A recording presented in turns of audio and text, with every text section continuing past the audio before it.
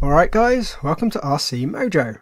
Last week I had a bit of a cold that turned into man flu, so I missed the entire Wings and Wheels show.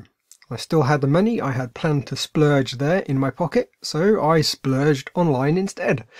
The result was this Tamiya XR311 reissue. It comes from the days when Tamiya kits were basically static model bodies with an RC chassis. It's only rear-wheel drive and there's no differential to worry about, so I expect it's going to get stuck a lot, so we might need to figure out a working winch.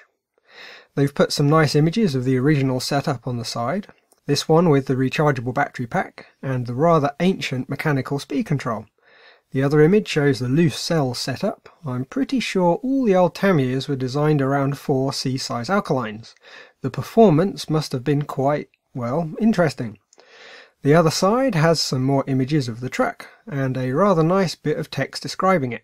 You can pause if you want to read it, but the best bit is the original model dates from 1977, which definitely makes it fall into the vintage category.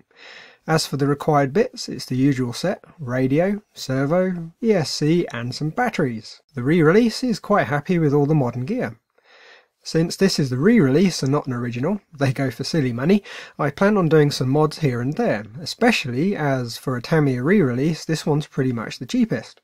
In the box we see the lovely presentation of the older kits, everything laid out to see and neatly arranged. Far nicer to open the box to than the usual big plastic bag stuffed under the shell of the more recent kits. Some of the higher end Tamiyas still come like this, but it's pretty rare.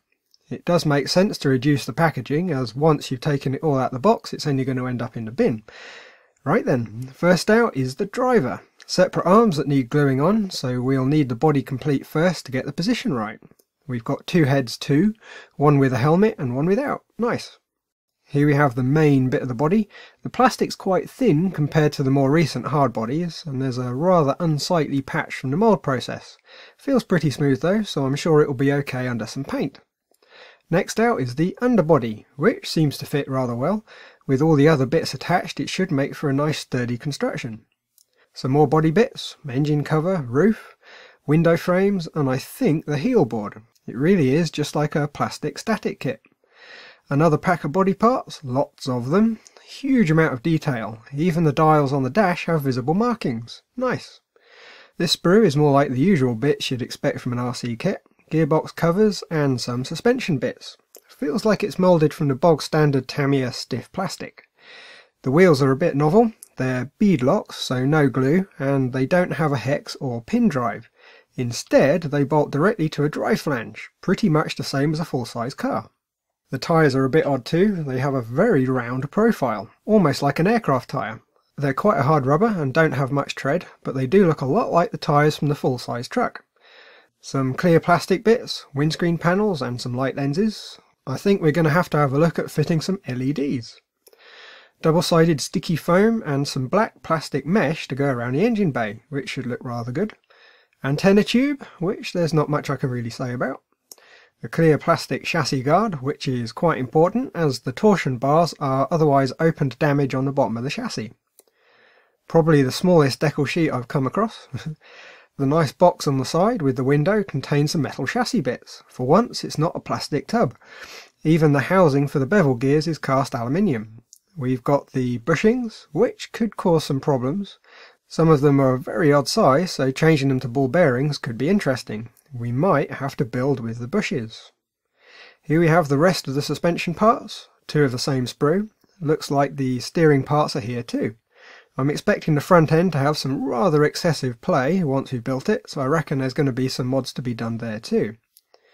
In the blue box we've got some Loctite, fairly important since the kit has a lot of machine screws and plain nuts. Long screws and some brass tubes, what looks like the steering parts, screws and washers, spline shafts and some interesting looking brass bits, body mounts maybe?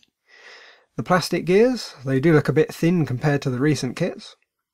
The usual little tool bag with a little tube of ceramic grease. More fixings, including a few nylon nuts. Some more metal chassis bits, which look like the radio tray side parts.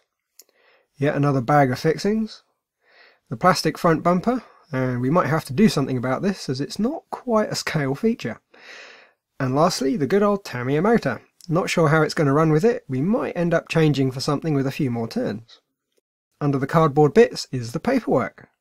Not sure what this one's about, it's mostly in Japanese, it looks like some sort of parts list. This one seems to be concerned with explaining that knives are indeed dangerous.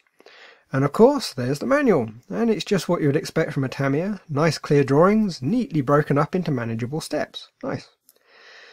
Well, that's all the bits from the box. I still need to decide on the electronics. It's definitely going to get a 2.5 gig radio. There's a version of the kit that comes with an ESC, most likely a Tamiya 104BK, and I just happen to have a couple of them on the shelf, so they'll do. For steering, I can't imagine it's going to need anything more than a basic standard size servo, so I'll get something cheap and cheerful. I reckon with some care you could probably get the kit and all the other bits, including paint, for under 200 quid. Not bad really, considering the amount of metalwork and all the detail in the body. I'm not too sure when we'll get to start the build. I want to get the wiring done on the Tiger tank next, since we've got the connector installed, and I didn't get time to do it this week, so maybe we'll start the week after. There's a good chance I'll have all the other bits and pieces by then too, so that works. In the meantime though, I do hope you liked the video. Thanks for watching, and if you're not already subscribed, why not click the button? It's free after all. Bye guys.